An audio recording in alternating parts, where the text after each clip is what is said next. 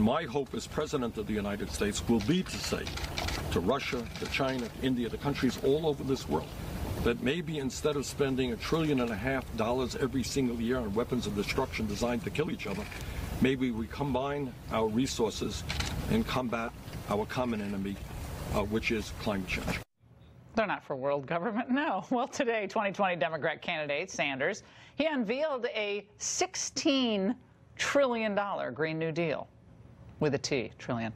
His plan includes declaring a climate emergency, running the whole country on green energy, and government jobs for whomever wants them.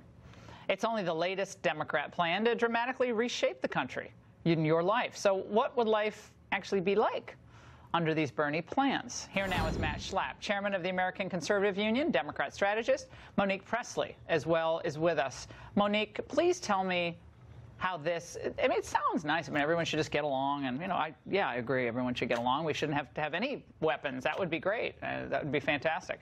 But how is this actually feasible economically and even physically possible to accomplish? Well, some parts of it maybe are not physically possible to accomplish right now. The plan that he rolled out is one that's going to, in my opinion, take a lifetime and a few people's lifetimes to accomplish. It's definitely ambitious. It's not my favorite out of all of the candidates out there who have plans, but there are things that are important. One, recognizing that climate is an issue that can no longer be ignored, and that we can't be in this land of climate change, climate crisis denying, and actually have something left for our children and our grandchildren. So in terms of goals, it's necessary. In terms of the amount of money that's being spent and whether it can be done easier.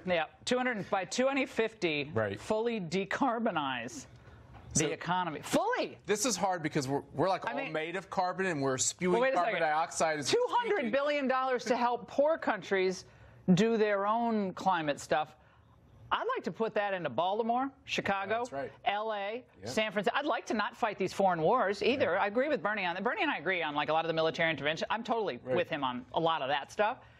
But this is just, I'm sorry, but it's, I don't like to say it, but it is crazy. At some point, but you have to goal, if you want a goal of having a better, that's fine. But these bullet points, these are facts. These are things that he says he can do. But we have to give him some credit. Why does his plan cost more? Because he's the first candidate to actually say, well, if we're really going to decarbonize our economy, we have to do some really expensive things. By the way, it's not $16 trillion. To decarbonize our society, which is how our whole economy runs on fossil fuels, it's going to cost a lot more than that. So I give him some credit for saying what it's about, but it is Looney Tunes, because you know in the end who pays for this, Laura?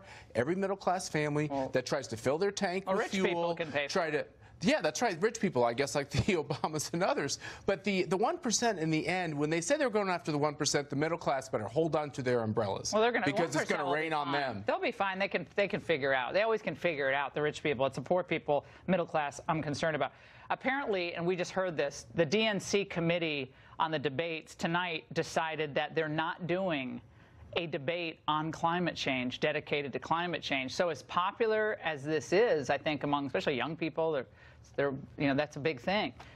They don't want to talk about this because I think they know this is, for mixing my metaphors, radioactive.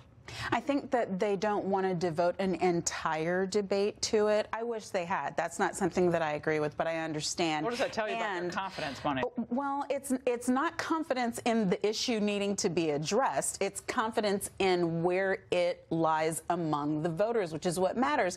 And to Senator Sanders' credit, and I agree with Matt, it's an expensive proposition. But the reason why it's important to assist other countries is because to bankrupt our country?